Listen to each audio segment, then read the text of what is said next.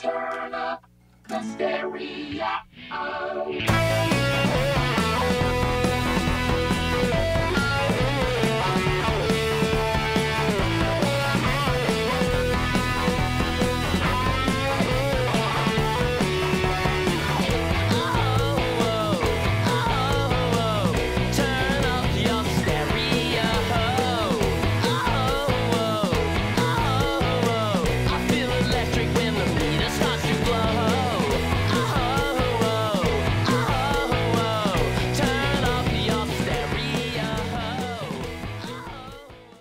I generated these tones and made a scale out of them just by splicing them together in an audio program.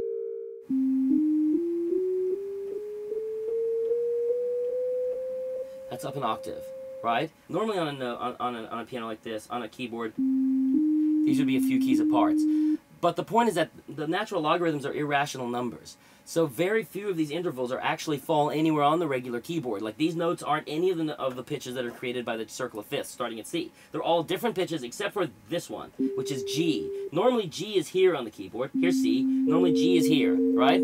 But instead that same pitch is on this key. That range between C and G, which on the normal keyboard takes up almost the entire octave, is divided into a few notes that are kind of far apart from each other. Right? But as you go higher in the scale, they get closer together. So up here, C and the note right below it are very close together.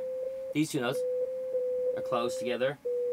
You know, you hear how they're real close together, not, but they get farther apart as we go down.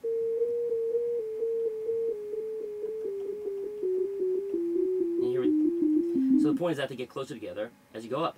It's kind of a weird scale. These weird chords, like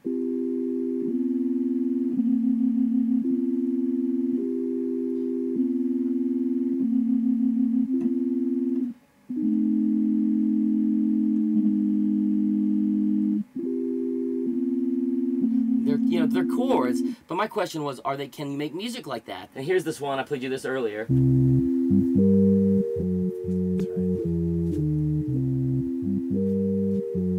This exploits. Oh.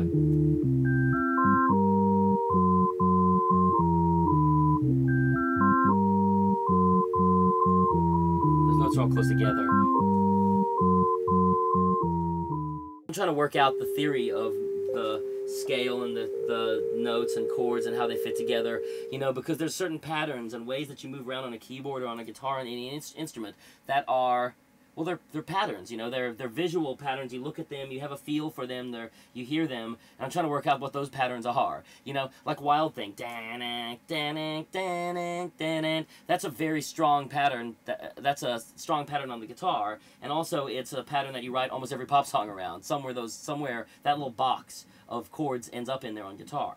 I'm trying to find what's the Wild Thing in the new scale.